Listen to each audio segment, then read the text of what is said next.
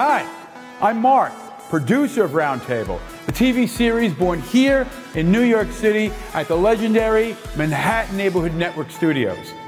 The exchange of ideas is important, and that is why we bring to you the following presentation. Please watch.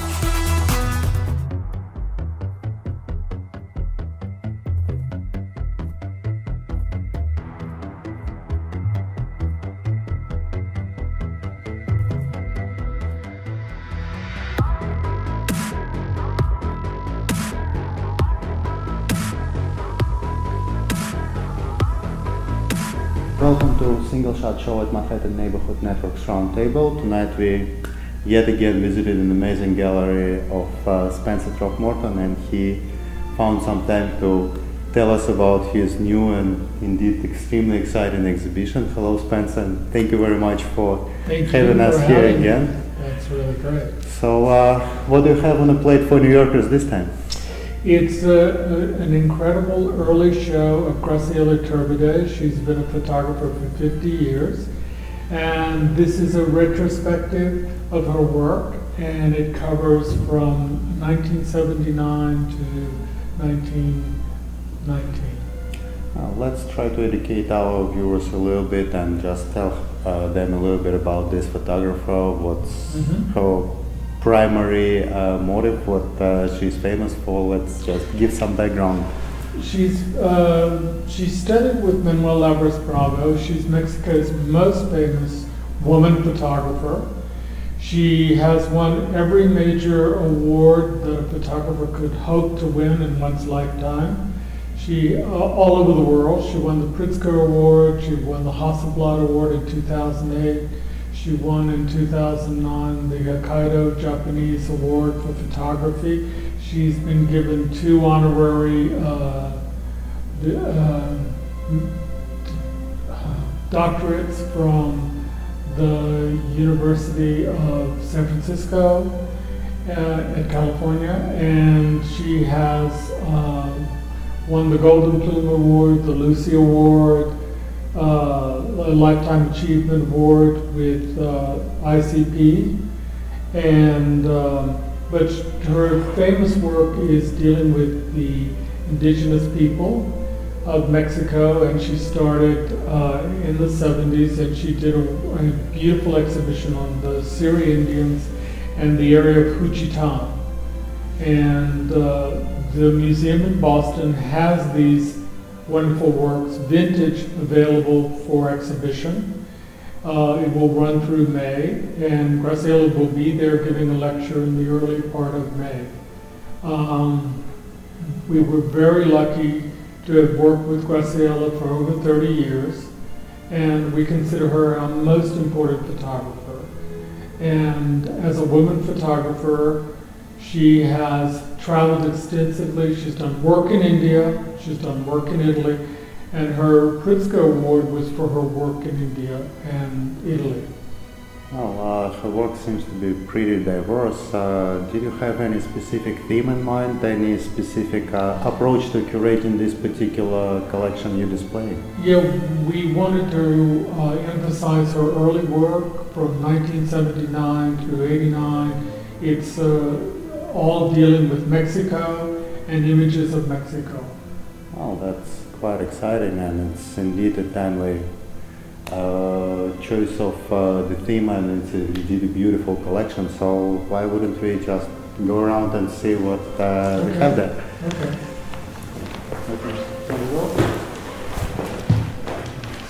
This one is Nuestra Señora de las Iguanas. It's from 1979. And the remarkable thing about this photograph is that the iguanas are alive. The lady was taking them to the market. She had raised them so they were very much like pets. And when she placed them on her head, Graciela said, "Hold it," and she took the photograph. And it's an incredible photo. It has become an icon of her work. And the iguanas, this photograph has been on the cover of Smithsonian magazine, It's been in National Geographic. It's been on many, many exhibitions and in many catalogs on Graciela. Well, what's peculiar about this work is indeed the fact that it's actually depicting a natural scene. It's not set up. There are a lot of images within similar direction, especially with the reptiles of all sorts, which was specially created in a studio to portray the specific image. But something coming from an everyday life of the society is indeed interesting and beautiful. Yeah, it was filmed right in the market in Mexico City. This is what Graciela calls a self-portrait of childhood, and it's a young Mexican child as a fairy and like a princess, and so that was representative to her of her childhood as growing up in an upper class family in Mexico City and enjoying the festivals and different feast days to celebrate this the is church. This is some local celebration, I presume. Yeah, local. But it's interesting because it's a very nice young child, and she's a little startled, but yet she's happily on her way with her crown, and it's she calls it a self-portrait. I think it's very interesting. It is indeed. And this is a mass dancer from one of the feast days. He's sitting on a merry-go-round that is not being used; it's being stored for another feast day. Mm-hmm. And this photograph is these all three are vintage. And this one is Juanita from the Juchitán series, and she's a seller in the market of fruit. And it's just a very nice portrait of a fruit seller. This Three on its Own is a very interesting series, if you think about from it. From 1979. Yes, they was also photographed at about the same time, right?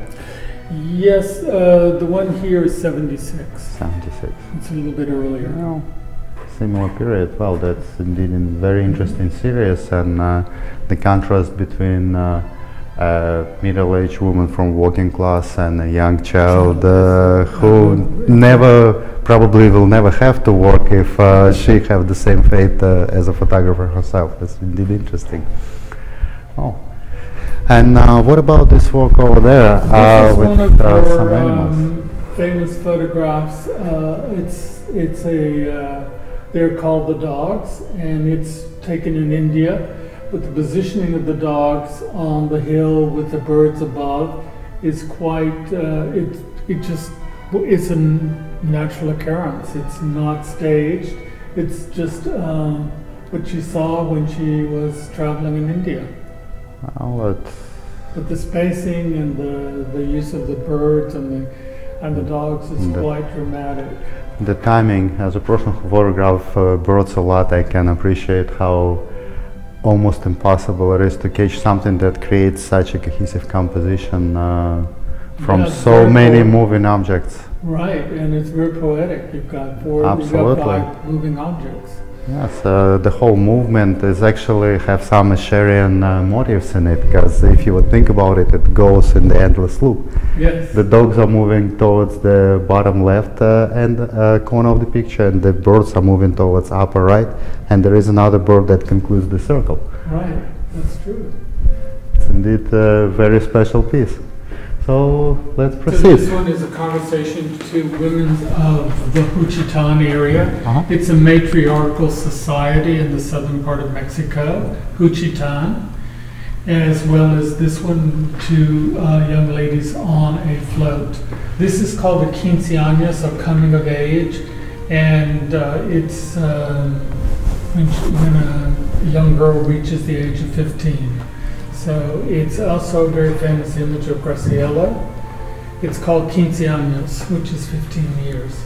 What's actually very interesting, last time we was talking about another exhibition of photographers from Mexico, and we mentioned the role of matriarchal part of the society, and yet we're coming back to this theme again, and it sounds to me like it actually plays a lot bigger role in Mexico than in many other societies that was founded on European approach to life. I presume it's something that came from traditional way of life of the region. Yes, it's true. You're quite right. It is from the region. So the traditional outfits probably in a way emphasizing that particular idea and concept. Yeah, these are regional costumes of the area, and this is a celebration, as well as the celebration here for a float. And the costumes in this area are quite beautiful. It's all hand embroidered. I can definitely see the mastership there. The detail of both photograph and the photographed costume are incredible. Yeah. And what about this piece? It's quite different from everything we've seen so far. Graciela is has worked all over the world, and she came to America and did a series on American photographs. This is called The White Fence, and it's from East LA, and it's one of her East LA series. She did a whole thing on the Chicanos living in Mexico and living in East LA, coming to East LA and then going back. Oh, what actually caught my attention right away when I looked at the picture is the tattoo with hands of Saint Mary right on her, which makes it a very interesting combination with traditional matriarchal society photos we have on the very same wall. That's true. I had noticed that. That's great. These are from the 80s. The most famous one is called Cementerio, and these are actually a swarm of locusts, and the lady is collecting wood, and you see rushes from the church because it's near the Easter time, so those are palm branches there, and she's collected wood, and she's on her way home with wood. So it's just very interesting to have the locusts flying like that. It's very incredible. Well, indeed, it's incredible, and I would wonder if the artist actually intentionally put so many biblical motifs in the photograph related to the church property. It just happened because those are actually it's near a cemetery, and you can see the tombs there behind her, so it's quite biblical. Alligator, it's from '89, and again it's from the Juchitán area, and the lady's pet was an alligator, so it's a stuffed alligator here. Oh, it's a stuffed one. Yes, not interesting. Oh, that's indeed a very interesting picture. In a way, reminding me of the traditional family portraits photography. Yeah, with animal instead of a child on the lap. Right. Well, she didn't have a child, so that was, Okay, that's very interesting. That's very deep in a way. Yeah. Especially considering that alligators, in a way, are staple of the region for everybody outside of this region. That's what we associate it with when we think about it. Wow, beautiful, beautiful work. This one is number 13. It's called the Hawk, and it's from it's a hawk that's being kept by the Seminole Indians in Florida, because she did a series on the Seminole Indians in Florida as well. She's very much interested in indigenous cultures. And the second one is parakeets, and that was taken in Mexico. They're both around 1979 and 1980. And the other one, the next one is from Tlaxcala, from Mexico. It's for a carnival, and the plumes is a mass dancer, and it's quite an extraordinary one. It's from 1974. Oh, actually, if we can get back to the photographs of the birds, it's actually so fascinating that she have a special vision for photographing birds in particular. I already noticed it from those few images we've already seen. Most of the birds usually take one out of handful of poses, and catching them in the pose that is not one of those is almost impossible. Every time we're looking at her photographs of the birds, it's one of the poses they've taken rarely or have to be caught at, especially the one for the hawk. Yeah, very much. Very unusual angle and very unusual pose. Yeah. And here we have Motherhood from Huchitan from Yes. 1979, and it's a vintage print, and she deals with a lot of the ladies on a patate, indigenous cultures, and it's a very tender photograph of a young mother and child. It's actually indeed very tender, and in a way it has something very archaic about it, but on the other hand something very Timeless. modern. Yeah, very timeless. Yeah. Her photographs are timeless. It's really amazing. Indeed, a lot of them falling into the category of those that could have been taken at any moment of history of the world, really. It's also from the Huchitan series, and the lady was walking by this wall, and Graciela said just hold it, and the graffiti is on a wall in Mexico in the Huchitan area, and it's for a political campaign, and that's why it's painted out. And so the lady is just standing in front of a destroyed political sign. So it's a great, it looks like a Jackson Pollock to me. In a way it does, or in a way it actually looks like there is some light painting happening behind her. This is called The Healing. It's also from the Huchitan series, and it's a young girl being blessed. And she's using a coin. And next to it is also another from Huchitan, young boy with his mother. But the interesting part is that he's holding a gun. Oh yeah, there is a shot barrel revolver in his head. Yes, a revolver. And something similar to the bird they had on his head at the same time. Yes. Kids at all cultures at all times liked weapons. Yeah, that's true. And this is for the Easter celebration of Christ, and this is the descent from the cross, and there are the wings of the two angels. And it's from Chalma area of Mexico. And the one next to it is called Killings, where they sacrifice goats and for a feast. And what's happening here is they have slaughtered goats, and you have a backbone of a goat on the wall there. Oh, that's actually interesting. I wasn't aware that they have goat sacrifices still happening. Well, they're doing it for a feast. It's more for a feast than a sacrifice, but it's like a sacrifice because it's done at Easter. Oh, yeah. Well, that sounds a little more like a Catholic country for me. Yeah. Oh, this is very interesting. Yeah. To me, this is an interesting one. Graciela's too. It's a vintage because of the dog coming into the picture and the child.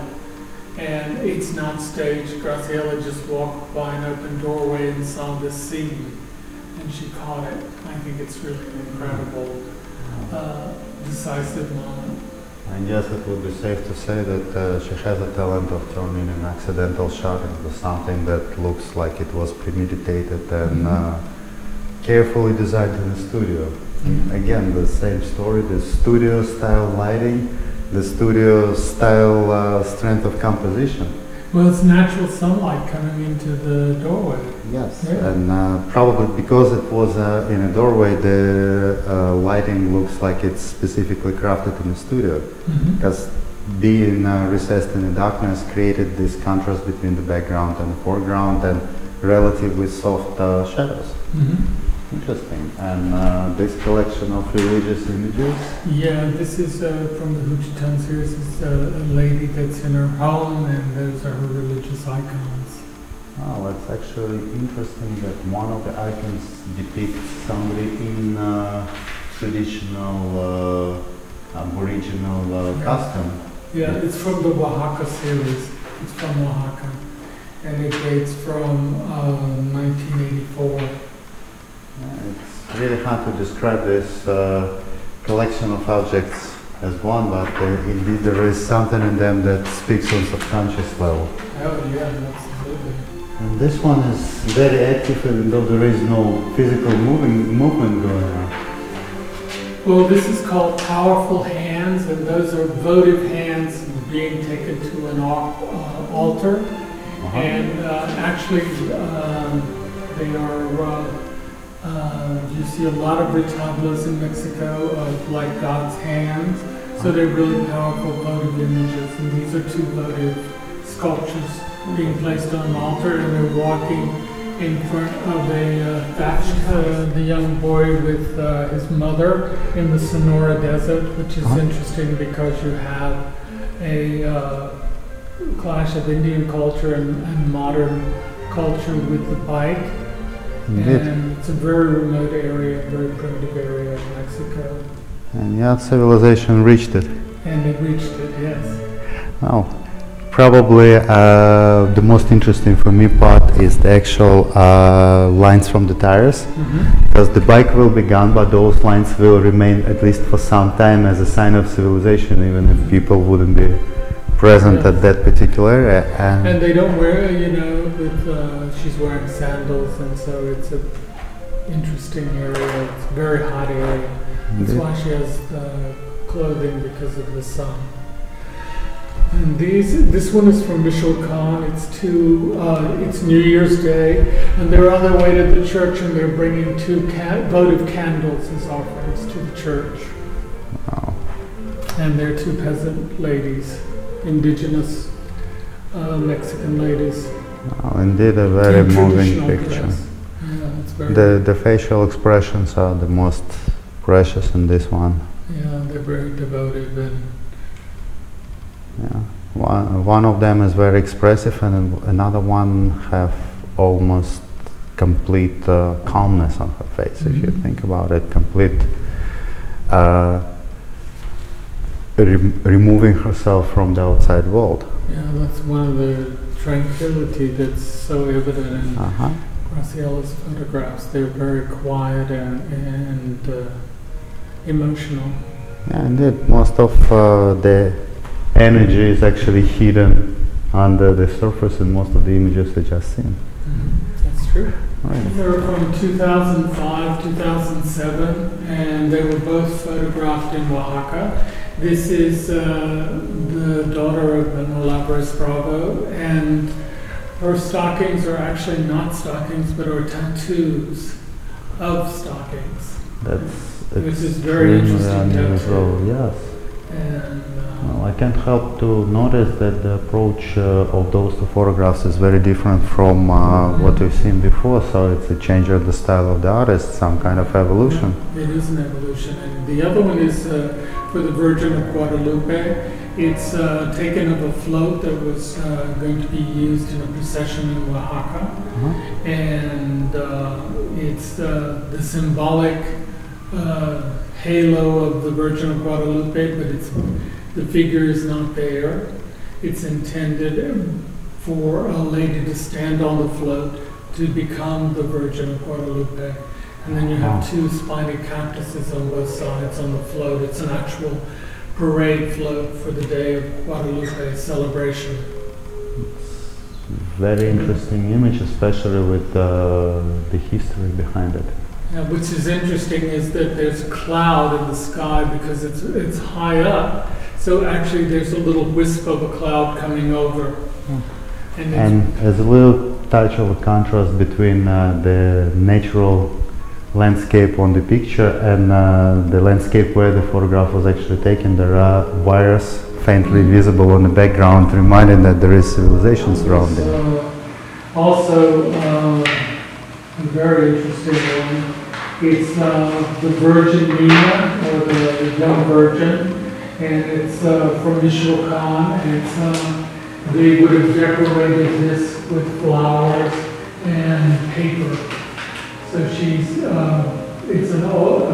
she's in the float room where they make floats for the processions, and yet she's all dressed for the festival. But it's beautiful because it's like again like a halo around her, so it makes it very special. And the light quality of her clothing makes it very religious. It's really fascinating, and the whole collection is just something emotionally extremely moving and provided a lot of material for intellectual journey in history of Mexico and in a way in the modern day, because we don't know enough about modern day Latin America, but we know so much less about the history, and something like this provides the important insight on where this country came from and what it Which just shows that their traditions are still alive and that they survived from the colonial times into today with the feast days and celebrations, and very much rooted in the Catholic Church. On the other hand, it's actually very closely connected to traditional beliefs and ways of the region. Yes, yes, it's true. Latin America is one of the regions of the world where Christianity is the most closely connected to traditional beliefs, and many other places the adaptation of this sort happened much earlier than in Mexico. And here we're probably witnessing the process of it being turned into something cohesive. Yes, exactly. Beautifully put. Yes, just the mere fact that I can't help to notice that a lot of actually alive person bodies are used as the part of the decoration of the float is something very paganistic, very traditional for the region, and at least in my understanding. In our American approach, we usually have a person being on the float and the decoration being something separate, but in this case, the person actually is playing a role, being part of the process. Actually, something very special. Thank you very much, Spencer. It was a great journey, and we hope to see more of the beautiful collections like this. Well, I think Graciela is so important for the me generation now, because as a woman photographer, she has had to fight against a male-dominated culture, and she has come out with beautiful imagery and great work. She definitely won this fight. Yes, she won. Definitely a great example for all of us. Yes. Thank you very much. Thank you.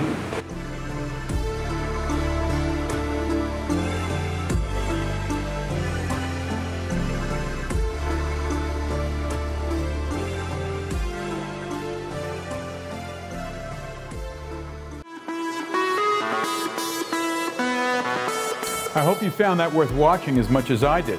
I'm Mark for Roundtable. Thanks for watching. See you next week.